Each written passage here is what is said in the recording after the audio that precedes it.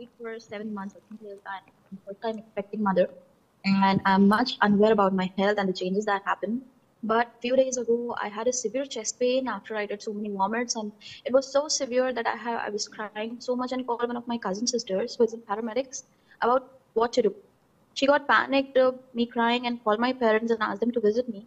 And when they came and they took me to the hospital, seeing my condition, since my husband wasn't available.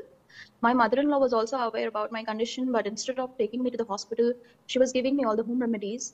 But my parents took, and from the hospital, my parents took to their home with my husband's permission. One day later, my mother-in-law started yelling on my husband and telling him that I called my parents without asking her, and she also tortured. I can't hear you, Farheen. Can I repeat again, Sheikh? No, I heard you until your mother-in-law shouted at her son. Yes, just one day later, I was very sick. She shouted on my husband and telling him that I called my parents without asking her, even though she know that I didn't do that. My parents came to know from my cousin that I wasn't well and I was crying. So then my parents came and then they took me to the hospital. I understood. I heard all of this. What is your question? I just wanted to ask that since then my husband isn't talking to me properly, and I tried resolving this issue with him, and he showed me later that he's all fine. But I feel he isn't still that connected to me like he was before. I feel so hurted, and I don't know what to do. I need your advice on this, Sheikh. The advice is treating people with kindness and tolerance is the best remedy. Now your husband is caught between a rock and a hard place. He loves you, he cares for you, but at the same time, his evil mother is filling up his head with gossip and false information. And she's the only mother he has on this earth, regardless of how evil she is.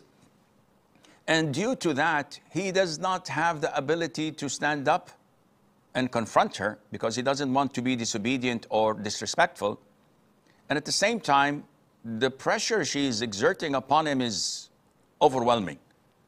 So instead of you adding more insult to injury, rather you should back off a little bit and let it slide.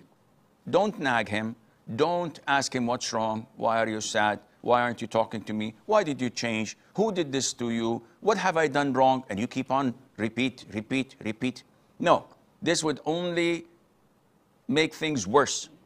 Rather be tolerant, give him some time, give him some space, and he'll come back to you.